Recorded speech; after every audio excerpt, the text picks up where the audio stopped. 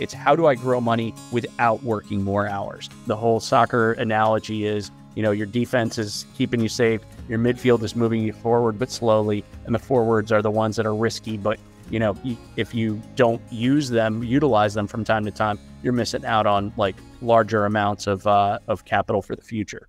Welcome to What I Meant to Say. I'm your host, Wendy Jones, founder of Be Better Media and a mom of 4, passionate about human connection. Throughout my journey, I have experienced many What I Meant to Say moments. But since life doesn't give us do-overs, I've created a space to reflect and tell our stories again, with a little more grace for ourselves and the hope that we can help others and be better for having listened. Welcome to What I Meant to Say. I'm your host, Wendy Jones, and I'm here today with Pete Huryk, co-author of Setting and Scoring Financial Goals. He and his co-author figured out a way to bridge the game of soccer and teaching financial goals to actually younger athletes, right? Your target audience is the younger set. Am I right on that? Yeah, 100%. I mean, you could apply it to anybody who understands the game of soccer, but our target demographic is around 16 to 26. Basically, the idea is to give a financial education that I personally never got when I was younger to, this next generation as they're, reaching the end of high school or in college or heading into the workplace. Well, as the mother of 4, I was really, really excited when we connected because I truly believe along with you, I did not have that type of background. Nobody taught me those things younger. And as I'm starting to raise, my kids are now in high school and in college, we've had more and more conversations around this topic. And it takes a lot of leadership to really hit this topic well. And I think so often it's overlooked until, sometimes you can get into difficult situations and then have the conversation. And as with anything, it's so much easier when you are proactive. So that's why I was really attracted to the concept of your book and really curious, how did you and your co-author Chris start, get into this topic and how did you connect? So Chris and I went to college together. We played soccer at Salisbury University down in Maryland, and we've been best friends since 1994. Our background goes back that far, but basically the book itself was born out of the pandemic to a certain extent. There were a few different reasons that I was getting more invested in my own finances and just trying to learn a little bit more. And Chris is a financial planner, is a CPA and all of that stuff. So who better to learn about finances from than my best friend? And as we were talking it through, I was like, well, how could I make this even easier on myself to learn? I was like, well, what if we were to relate this to soccer in some way? We both love the sport. We both played, our kids play. And so it was like, all right, if I could come up with a way that this overlapped with soccer, it would just make getting that concept down just that much easier. So as we started talking about it, then it was like, all right, well, I think we can turn this into a book. And we just slowly but surely, it took time. It took a lot longer than we ever anticipated, but the ideas started coming together. And basically we came up with a framework that explains personal finance to somebody who, if you find finances intimidating, but you've played soccer before, you'll get the overall idea of, all right, this is a lot more simple of a game, meaning finances, than I ever thought it was. But people get themselves intimidated because it's their money. And also we have a tendency to let our emotions get the best of us in the buying of things and stuff. It's one of the first few chapters. It's possession, not possessions. And so, if you know anything about soccer, you've probably heard of the guy who's in Miami now, Lionel Messi. He's one of the best players in the history of the game. He played for Barcelona. And when he was on Barcelona's team, their whole entire strategy was, we keep the ball more than the other team. We want to have the ball 80% of the time, 90% of the time. And they were one of the best teams in the world because of it. And so that's one of the major concepts that we started off with was possession, not possessions. Keeping possession of your money, because anytime that you're spending money, you're giving it away usually to the other team. Now, if you're putting money into something like, insurance, which is protective, that's part of your defense, or you're putting it into a stock, which is part of your offense, one of your forwards, then you have the possibility of getting that money back, as opposed to, I just went down the street and bought Starbucks. Now that $5 is in Starbucks' pocket, not my pocket. And so being a little bit more discerning about where it is that you're putting your money, and taking some of those longer term strategies where I'm going to, rather than giving $200 a month to Starbucks, I'm going to put a portion of that into my own pocket so that it can grow over time, and maybe later on I can own Starbucks or something. Yeah, absolutely. And I think it's so interesting the way, our emotions get wrapped up both in sports and in finances. And I think so often people have kind of a fear-based mindset when it comes to finances. And I'm really curious to know do you guys dig into that at all in the book? It's actually one of the very first things that we talk about is, managing your emotions, because of the fact that, as a parent, I'm sure you can understand the aisles at the checkout of a grocery store, where they have some of the aisles that don't have candy there and everything, because of the fact that the kids, it's real simple, they see the candy, they instantaneously want, and as a parent, you feel that, oh my gosh, I got to get them something or whatever. But that emotional control becomes like one of the most important things that you can possibly have, because of the fact that you have to make a decision about, all right, where is this money going? I just had whatever money is, important to you, whether it's $10, $100, $1,000, whatever is going to hit you hard in the pocket. It's how much am I thinking about where I'm putting that money? Because if you just do it without thinking, it's, I go to Starbucks every single morning just because. And I keep on using that as an example, but I don't go to Starbucks. I don't drink coffee. So, but, I do this just out of habit. Well, maybe you should develop some better habits about where it is that you're putting money. Now, I'm not judgmental, because, that $5, maybe it's worth it to you because of the emotional investment, or you go to Starbucks every day and you meet your mom or something like that. For that, maybe that money's worth it, but most people don't even think about it. They just go to the emotional, I need my coffee, I want my coffee, I got my coffee. And we're trying to get you to think a little bit more, about where it is that you're putting that money, and are you emotionally attached to something that really isn't serving you? Yeah, absolutely. And what are some of the ways you think, when you're talking to the younger set, what are some of the advantages of teaching, say a 16-year-old some of these lessons? Well, the thing about teaching a 16-year-old as a 46-year-old, I'm 47, it's you have the possibility of compounding the benefits of learning about this early. So, we'll just use the example of a 22-year-old kid. You've got a 22-year-old kid. They just graduated from college. They get their first job, and they're in the best situation possibly if they're, living with their parents, sharing an apartment with 3 other people. When you're at that level of your life, you have the ability to keep your expenses extremely low. One of the things that, you and I have to do, because we've got kids and we've got a huge amount of responsibilities, we've got to make sure that our defense is taken care of first, because of the fact that I need health insurance. Because of the fact that I've got kids, I need to take care of that first. But a 22-year-old kid has the ability to, rather than $200 a month into health insurance, because their parents have still got them on the policy, it's put that into, a stock, an IRA or something along those lines, where it's, you're thinking long-term, and that $100 a month that you're not going to miss, if you can just let that compound over time, it ends up being hundreds of thousands, maybe even millions of dollars, depending on how consistent you are with it. So making sure that, you're making those decisions early, as opposed to you're 46 and now you're trying to get your financial life in balance, and you don't have any basis for it. You're already behind the game, because you've lost a whole bunch of games. I don't know if you're a soccer fan at all.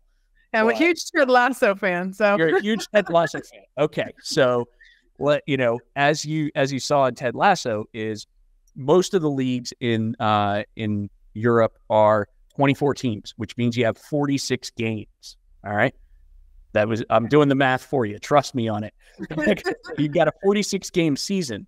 If you're a 22-year-old kid, 46 plus 22, that's 66. That's retirement age. So you think of every year as in air quotes, game. And how do you win the game? You end up at the end of the year with more money than you started it with. So that's the whole entire idea. And some people are going to have more aggressive goals, but at the beginning, if you're in your 20s and you're spending all your money on, beach houses and all of that stuff, and you're ending up in the red for, 10 years, 15 years or whatever, and then later on, you don't have the ability to put money into your growth things like your forwards, the stocks and buying into small businesses and stuff, then you're in a situation where you're so far behind, you can't become one of those elite teams. You're in, last place or whatever. Not that you're comparing yourself to other people, but you're trying to, make sure that your financial house is in order from the time that you're 22, not the time when you're 46.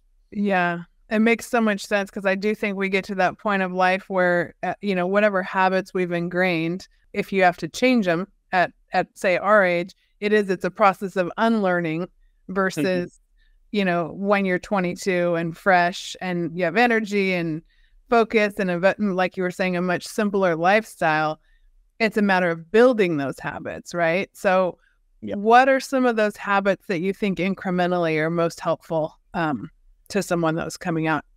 So, the first thing that we did was we turned all of the asset classes into positions. And then also on the other team, you've got, things like taxes, emotional spending, all of that. Those are your defenders on the other team. So in the back of the book, we have 2 worksheets that are your assets, which are your team, and then your liabilities, which are on the other team. And so going through and actually breaking down, where's my money going? I made $2,000, $5,000 this month, whatever the amount of money is, where is it going? Just that simple process of building the skill into your like monthly process, or if you're doing it quarterly or whatever, it's where did all of my money go? All right. And if you can at bare minimum look at that, it's one of those reasons, like, if people were doing it for a long time, taking a picture of all of your food, it's, you want to track what's coming in order to, get better habits about what you're eating. Same thing applies for this, is where's my money going every single month and why is it going there?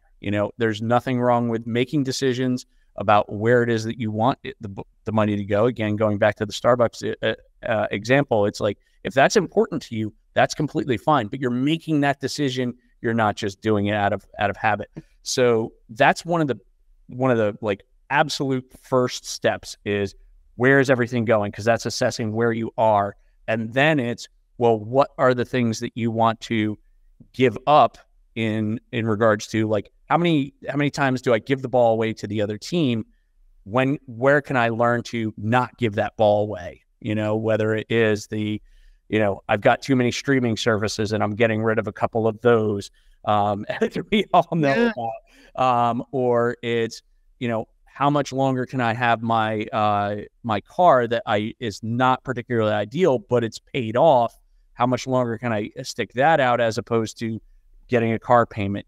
Figuring out where your money's going and then making decisions about, all right, now that I've decided to hang on to that, now what's the best place to put that within my team so that I am in a better position? Because although we would all love to say, okay, well, I'm just going to put all of my money into the stock market, that's not always the best maneuver either, because there's risk that comes along with that reward. And you've got to figure out whether or not that's the right place to put your money. So that's where I would start.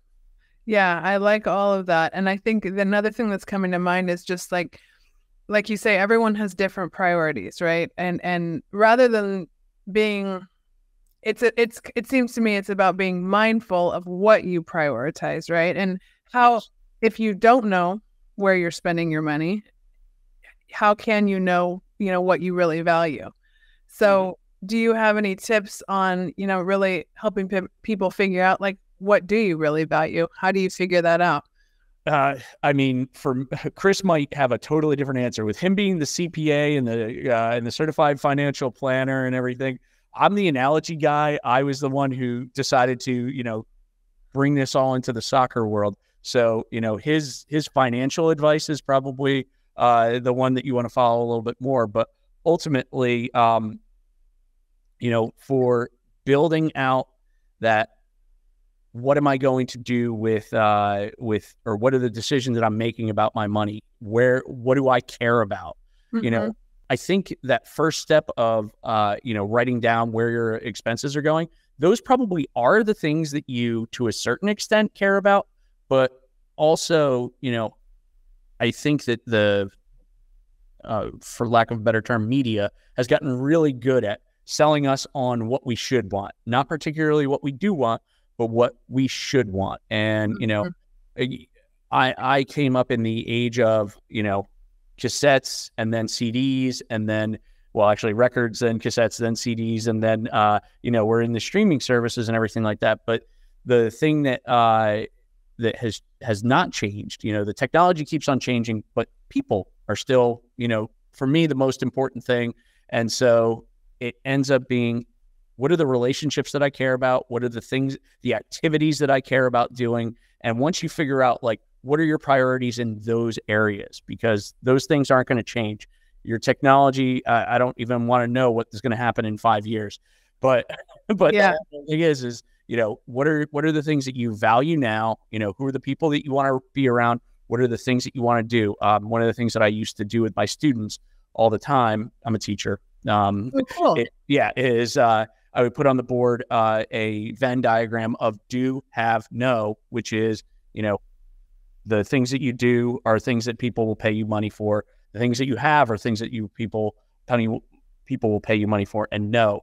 So the things that you want to have in your life, the things, all right, prioritize those. Figure out which ones you actually care about. All right. If you actually care about cars, that's fine. Just make sure that that's a thing that you're prioritizing. All right. What do you want to do with your time? You've got weekends and holidays and everything like that. What is it that you actually do? And can you get more out of that rather than putting your money into something that you care about a lot less? Why do we go to the beach every summer? Because that's what my family always did. Well, what if you don't value that as much? A lot of us have ingrained habits that we picked up from our parents. So, doing a real assessment of, all right, well, do we have to go to the beach every single summer? Maybe do something that's a little bit different and more cost effective for what you're trying to do. Do we need to own a house, or can we, rent something to do the same thing to get the same result from the probably a lesser payout? Yeah. Oh, absolutely. I know people don't. Yeah, there are so many costs attached to as adults. We realize that. I think when you're teaching this to a younger subset, you don't always see the long-term costs that are associated with, choices that we make. And I think, as a home, I'm a homebody, right? So I look at what I'm doing, and I've always really valued my home. Some people would rather have a lot more experiences and, maybe a different type of home. But I think finances are just another way of, it's another deep dive on self-awareness if we allow it to be. Yeah. And I think it's not always viewed that way because it can be a very practical subject, but truthfully, I think it's the emotional part of it where people get hung up. Yeah. And, being able to break it down the way that you guys have it could be really helpful, because I think helping people realize how their emotions are wrapped up in the choices that they're making. And the whole entire thing is, I don't think a lot of people realize what money is. It's portable power. That's it. It's the ability to buy stuff, buy experiences and everything. You do not want pictures of dead presidents. You don't. That's not why you want money. If you wanted that, you could print those off of your laser printer or whatever and have that, no problem. But what you want is the ability to do whatever the money is going to do for you. So a lot of people, I want $1 million. Why do you want that $1 million? Because of the fact that you want to be able to do this thing. And if you break it down to your you keep on asking the question, why? All right, well, I want $1 million. Why do you want $1 million? So I can buy this car. Why do you want to buy that car? Eventually, you're going to get down to that root feeling of, I want this thing because it makes me feel good. Well, if we can figure out how to feel good before we get the thing, then we have to do a little bit less of that getting the thing, figuring out how it is that we make ourselves feel good, regardless of the, car that we're driving or whatever. You can do those things to accentuate it, but ultimately you're in control of that. Well, and also realizing that money, I've heard it said that money really accentuates personalities, right? Yes. I mean, you are who you are, and you add money to it, you're going to be more of who you are. Yes. So that's another reason I love the concept of teaching this younger, because as we're figuring out who we are and what we're about, doing that before money is so front and center in our lives, and we're developing a healthier relationship to it rather than letting it define us. Yeah.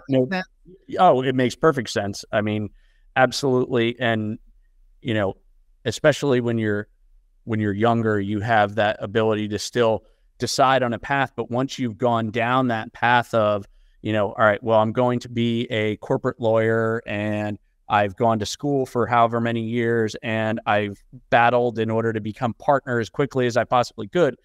Once you're invested in that road, it's hard to get off of it and recognize the fact that, oh, well, I really just wanted to be happy for this reason or this or that reason.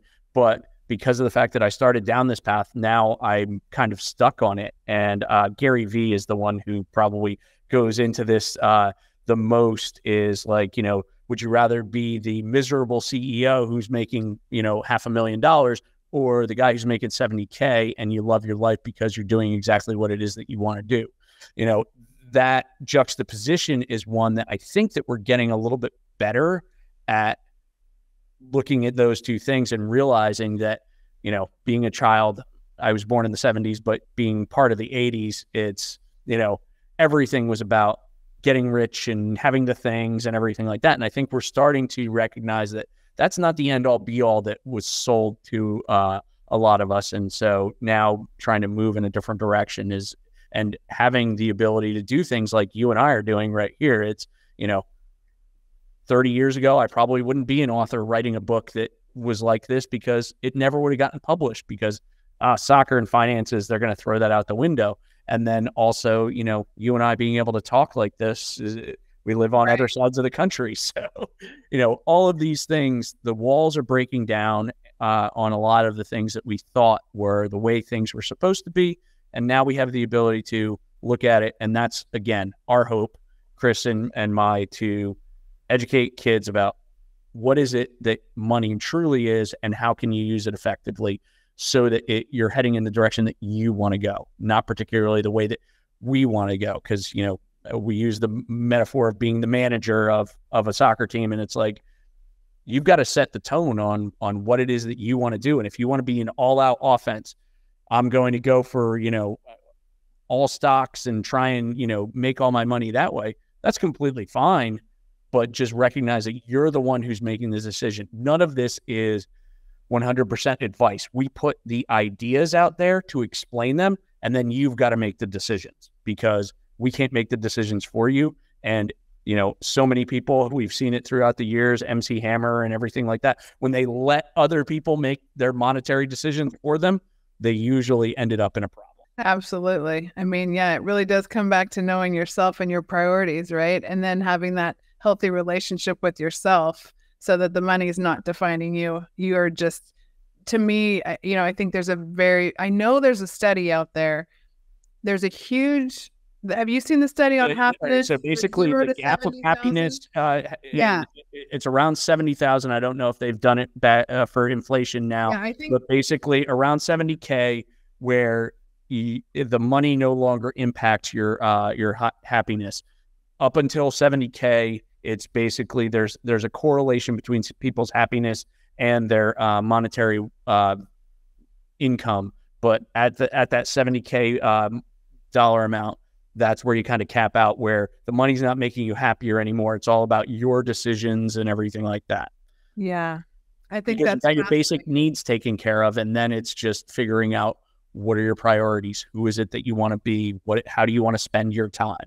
And I think the younger that people can realize that, and granted, I love teaching lessons, that concept of generational wisdom I'm so drawn to. And I think there's something about, yes, we have to be a certain age because we take things in differently at different ages. But I think there's something about finances that it can be such a black and white. I think as we get older, so much more gets attached to it. So when I was thinking about your concept, I'm like, well, when you're teaching it younger, it really can be so much simpler. Mm-hmm. And then letting those habits build in such a simple way where we don't have all of these security and like shame attached to the decisions we're making, or how did we get over here and how did we just being able to peel it back and boil it down just seems so much more practical to me. Yeah. And the thing is you're at that point, if you're able to get somebody into this conversation at 16 where they're still in the nest, they can, oh, I've got a summer job. I just made, $100 or whatever. What are you going to do with that money? And if mom or dad have allowed you the freedom to, okay, well, let's invest that and see what happens, or let's put that in the bank and see what happens, because of the fact that, there was almost no financial education. You were getting it all from your parents. And so now that ability to, as a 16, 18, whatever year old, being able to say, all right, I just made some money. Here's what I want to do with it. And there's almost no repercussions whatsoever, because if you lose that $100 or whatever the amount is, it doesn't matter. You're not going to starve to death. You're not going to, get kicked out of your apartment or anything. Mom and dad are still there to, take on most of the defensive responsibilities for you. So that's why introducing this concept early is spectacular. And, the idea of how do I grow money, not just today, that I need to work more hours. It's how do I grow money without working more hours? How do I grow my money without, having it be a straight up transaction for I need to give up this for this?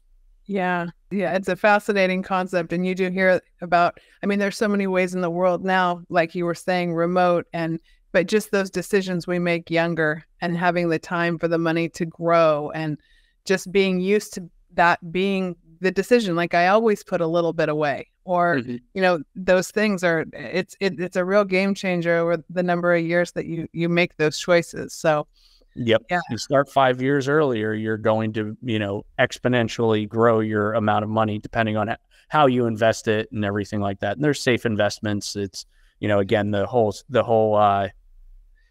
soccer analogy is, your defense is keeping you safe. Your midfield is moving you forward, but slowly. And the forwards are the ones that are risky. But, if you don't utilize them from time to time, you're missing out on like larger amounts of capital for the future. Yeah, no, that's fascinating. Makes a lot of sense. Do you talk to your kids since you've written this book? Do you talk to your kids more about finances? So I have talked to my kids a lot more about finances, just because of the fact that, A, they're getting older. My kids are both in high school right now. And B, my son had his first like true job over the summer. And so just having the ability to have that talk of, all right, let's think about whether or not this is actually the thing that you want to do, because it's real easy when it's mom and dad's money to say, oh, I want the new shiny thing. I want the Xbox 5. I want the, whatever.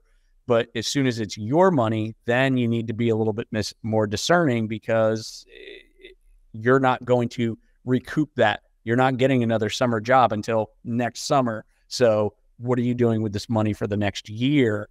And how are you going to allocate it? My son did ask me, because he was in the stock market club last year, and he's like, can I invest some of my money? I'm like, not on your own, because you're not 18 yet, but we can definitely have that discussion, and whether or not that's the right maneuver or not. But ultimately, yes, that is a discussion that I'm having more, especially with my son who actually plays soccer. But the intention is eventually to we're going to go from soccer, which is my sport and Chris's sport as well. And then we're going to do football, and then we're going to do basketball, and then we're going to do baseball. And we're going to try and make our way through the, popular sports in order to make it more pervasive, rather than just, oh, well, there's this great book that explains, soccer and finance. Well, I don't like soccer, and I'm not going to read anything, even though I liked Ted Lasso, I'm not going to bother with a soccer book. So,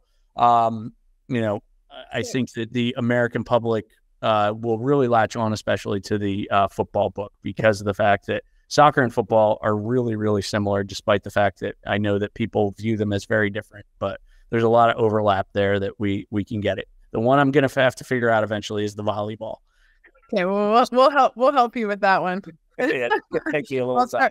We'll start thinking about that. But you said your daughter plays, so she can help you. And yeah, I'll be sitting there in a game at some point when she's playing, and I'll have some kind of an epiphany that, oh my gosh, this is how it's going to work. But yeah, it should be relatively simple. It's just, coming up with the right analogy in order to make it. All we're doing is we're taking something that people view as complex and trying to make it simple. That's it.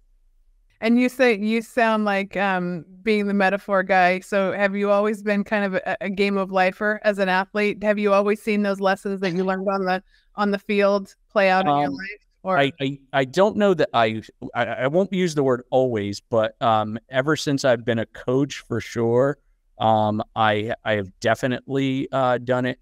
As I got along in my playing career, probably in my 20s, it started to become like more and more prevalent of the fact that I'm not just playing this game for the idea of wins and losses and everything. This is actually a thing that is going to impact the rest of my life. I'm not a soccer player anymore. I'm still a coach, but I don't play that much anymore. But that sport has impacted my life way more than any other influencing factor, and I would almost, I don't know if I'm going to really think this is true or not, but like even to the point of like school and stuff like that. I know that school's important. I'm an educator. I'm a teacher. I love education. I think that it's extremely important, but a lot of what I've picked up from like perseverance and stuff. And my first two books were soccer and life overlapped. So that was the first book was Fill Your Boots, which was like a whole bunch of like miniature stories about like how soccer and life overlap. And then the second book, I really hammered it home with Soccer Life Balance, which was, coming up with the metaphors of like, some of the daily practices that you talk about is, inflating the ball. Well, that's your breathing exercise and things like that. And then talking about lining the field and like how some of us like have a really small field because we've boxed ourselves in based on thoughts that we have about who we are and what we're capable of. And that's, one of those things where people are living in a very small box and they have all this capability, but they don't tend to use it because they've already line themselves in, and sometimes they put themselves into a position where their goals are so far away they don't ever think that they can reach them. So that was the second book, and was kind of a little bit more on my own. This is so much more pointed, and because of the fact that I've got Chris's backing with the financial planning side of things that he takes care of, it just brings a level of specificity and also expertise that he has. Mine is mainly from a coaching and just living life and seeing kids on a regular basis, seeing them struggle with the same things that I struggled with when I was 16, 17, 18, and saying, hey, here are these 5 potholes. I already fell in them. Don't fall in them for this reason, and this reason. And some of those lessons, kids need to learn on their own, but and put it out there in front of them as best I can. You and I have similar goals on that. So I always, I'm having 4 kids and realizing that, you want to be able to impart things that you've learned that you didn't know at their age. And you just kind of hope that they're able to grasp what they're meant to grasp, because yes, some things we do have to experience, but I agree with you that generational learning it's huge, and having adults that care enough to really spend the time to communicate it, I think, is invaluable. There's a lot of noise out there, and being able to slow down and have those conversations is just really, really important. So my hat's off to you for, always for trying, and I know it gets through where it's supposed to get through. So yeah, it's again, you talk about the noise. It's almost like the candy versus broccoli type of thing. There's a whole lot of candy out there that, people are able to put out this 30-second video that gets thousands upon thousands, maybe even millions of views. And it's the equivalent of emotional candy. But, we need a lot more for this younger generation, especially as they are getting bombarded with things, not just, like you and I, when we were kids watching TV, you're getting a commercial every once in a while. But, even that, we could pretty much ignore a commercial, but they are 100% getting bombarded 100% of the time. And also making sure that, the messages that you're getting are good ones. Right. It's not just all about the Bugattis and the Lamborghinis and stuff. And that's not the root to happiness, that you can find other ways to make yourself happy without that. So yeah, I tell my 16-year-old all the time, stuff does not make you happy. Yes. Relationships, experiences, safety is huge. Freedom is a good thing. But stuff is just stuff. And we quite often have way too much of it. So yeah, well, as a language teacher, I teach Spanish, and one of the things that I have really gotten a lot of mileage out of personally, and also, whenever I teach it to the kids, it's in Spanish. I don't know if you speak, but there's this concept of reflexive verb. So anytime that you do something to yourself, it's a reflexive verb. So when you brush your teeth, it's reflexive. When you brush your hair, it's reflexive. Now, if I put a shirt onto myself, it's the verb ponerse. I put my shirt on. But they also use it in Spanish for emotions. I put sadness onto myself. I put happiness onto myself. And I think that's one of the areas where the English language, we kind of let ourselves down a little bit because of the fact that we think that emotions happen to us, but we are actually creating the emotion for the most part. It's the way that we think, the way that we're focusing on things and stuff like that. So we're actually putting the emotions onto ourselves. We think that it's the Bugatti that's going to make us happy, but we're making ourselves happy because we focus on the Bugatti in a particular way. And recognizing that fact is a game changer, because then you don't need the thing in order to get there. You can have the feeling before the thing. But if you want the thing still, I'm not judgmental, but at the same time, it's recognize the fact that you don't need that thing in order to feel as good as you particularly want to. And I think that, especially me being a father and seeing young people on a regular basis, I worry about things like, the drugs and all of that stuff. Even that's to the major, like, negative end. It's, oh, I need this substance in order to feel good about myself. It's like, yeah, well, it is. I mean, a lot of it does come back to brain chemistry, right? I mean, it's the dopamine effect. It's the things that we, when we're seeking that pleasure seeking sense that we have to have something. The more you understand that stuff, I think the better off you are. Yes. And my hope is that kids are starting to learn these things younger. I didn't know the word dopamine when I was 16, and I know my 16-year-old knows what dopamine is. So I'm hopeful that at least with the things they're being confronted with, they're learning more. It's more, there's more active learning around it. But yeah, it's a scary world as a parent and as a... Yeah, well, I mean, when we were kids, there was a TV show, The Greatest American Hero. I don't know if you would remember. I remember it. Yeah, of course. The concept was he was this guy who had this super suit, but they didn't give him the directions. I forget exactly what the deal was, but he flies around and basically like crash lands all the time and everything like that. But that's the way the human existence works, is for the most part, we are here on this planet and we're trying to figure it out as we go along. We weren't given instructions. Most of our parents weren't given instructions on how to do things. And we're doing the best that we can, but we're going to crash land a lot. We're going to mess things up. And unfortunately, with all of the attention going to, you know, social media and everything like that, there's a lot more information coming in than, you know, 100 years ago, 30 years ago, or whatever. So now we all need to be at the guard of the gates to our minds. And, you know, I talk to my kids, meaning my students or my kids, all the time about, you know, the keys. So, you know, who would I trust my keys to? Well, you might trust them to a friend or your brother or something like that. But you wouldn't just throw them to anybody walking down the street or give them to somebody you just met on the internet. But we do that all the time with the keys to our mind, is giving the ability of somebody to, you know, on social media, say something horrible about you, and all of a sudden that makes you feel horrible, or I didn't get enough likes on this post that I put out there, and so therefore I feel horrible about myself. It's being really careful about who you give the keys to your mind, because it can be extremely destructive. And if you're also smart about who you give those keys to, it can be extremely rewarding. Absolutely. Absolutely. I love that. I love that take. And it's also why I love these longer form interviews. And I encourage people to watch more than just the clips, even though, you know, we love to clip little pieces of wisdom and put it out there, but there's always so much more behind the longer form conversation and behind like a book like that you've put out, or the 3 books that you've put out.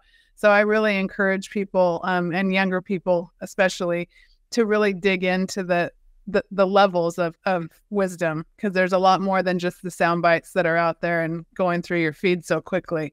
So, but with that, I there's one question I ask everybody that comes on my podcast, really in search of generational learning. And it's, you know, if there was a piece of advice that you could give to your younger self, what would that be?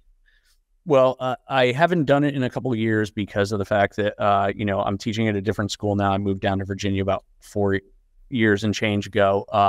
But I used to do a lot of youth speaking, and I actually would go out to schools and basically talk about, like, okay, I actually would put up a picture of, this is me, and this is what I used to look like. And if I could talk to that person right now, here's kind of what I would say. And basically, I mean, the overall idea would be, you know, your choices make your life. You know, Tom Bilyeu's quote, I don't know, he's the one who I heard say it, but I know that he got it from somebody else, is, when we're born, we look like our parents. When we die, we look like our choices. Now, I know that's a really like stark statement, and I know that he gets a little guff for it because of the fact that, you know, people want to make up excuses. But the thing is like, you're the one who's in control. I'm in control of my life, and I have made choices throughout my 47 years, some good, some not so good, but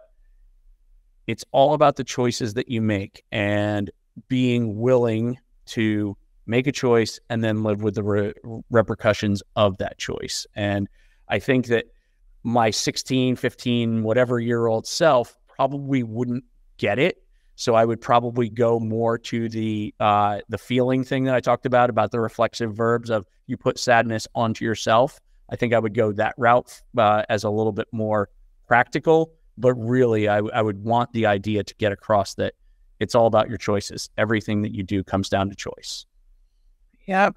I couldn't agree with you more. And it's that, you know, we are in charge of ourselves, and there's a whole lot of things out there that we can't change, but we are not one of those things. So if you don't like something you're doing, you can change it. And you can also sink into the things that are working for you. And it creates a really beautiful path. Not a perfect one, just a good one. So, yep. Yeah. Well, I want people to know the best way to find you and buy your book. So what's the best way to do that? Okay. So we have the website set up for eventually to have all of the books, but right now it's just the soccer book, but it's sportsfinancellc.com. Because eventually there's going to be football, basketball, etc., volleyball, of course. But as of right now, it's just sportsfinancellc.com.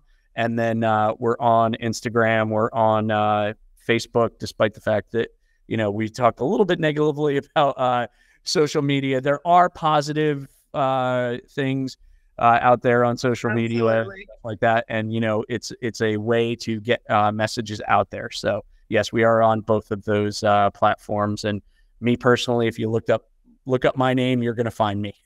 All right. I'm one of the few Pete Huryks in this world. All right. Well, that's good. There's a lot of Joneses in this world. So, well, I'm glad people know where to find you. I really encourage people to go out and check out your book, because this topic it's really a lot more important than people realize younger in life. So great information for the next generation. And thank you so much for joining me today. This was really fun, and let's keep in touch. Thanks. Good to meet you, Wendy. Yeah, you too. Thank you so much for joining us on What I Meant to Say. And I'm Wendy Jones, just reminding you to be real, be you, and be better. Thank you for joining us on What I Meant to Say, another production of Inspired Edutainment, brought to you by Be Better Media.